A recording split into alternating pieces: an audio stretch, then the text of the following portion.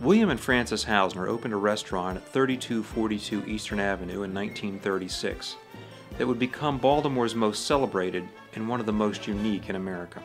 William had been a chef at a restaurant and an art museum in Nuremberg before he immigrated to the United States and opened a lunchroom in Highlandtown in 1926.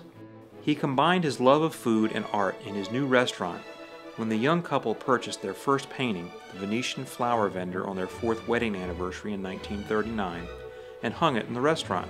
They began collecting European and American 19th century art that eventually filled every wall and included works by Rembrandt and Whistler.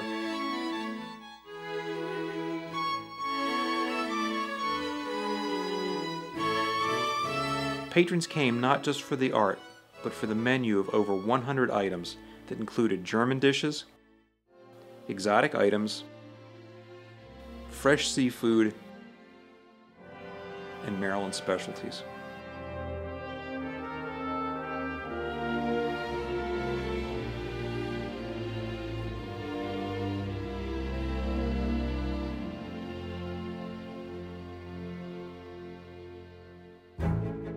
Desserts were prepared daily and were a highlight of any meal, especially the strawberry pie.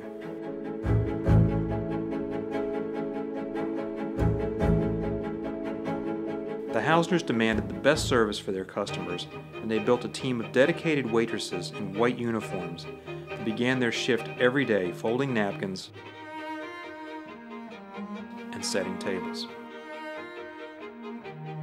In 1961, when this film was shot for the port that built a city, the staff would serve 1,500 to 1,700 meals on a typical Saturday night.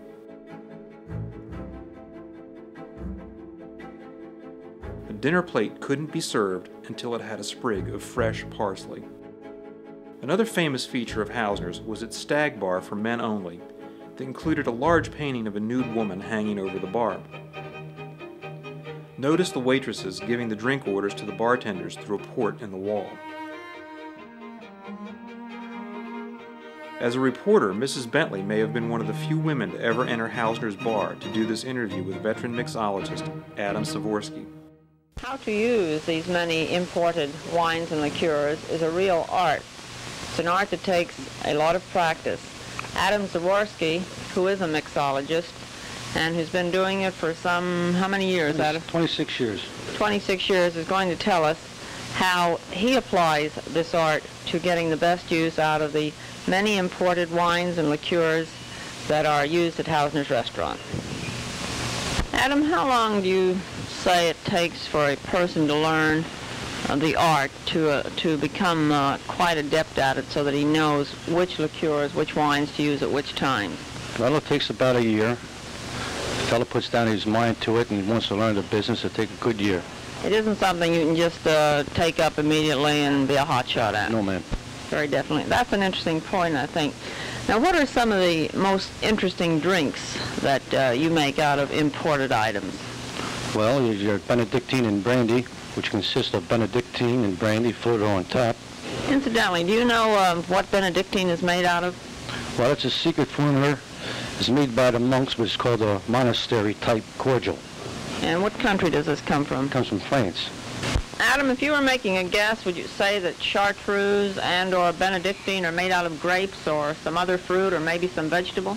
No, chartreuse or Benedictine is made from herbs, which is a secret formula, which no one knows. Are all these herbs grown in France where the monks make these? They're probably grown all over the world. And then they in turn would import them into France and we import the finished product over here. That is true. Sadly for many Baltimoreans, Haussner's served their last meals in September 1999 and closed. Their famous art collection was sold at auction at Sotheby's and brought over $10 million from bidders that included British rock star Rod Stewart and Baltimore's own Helen Bentley.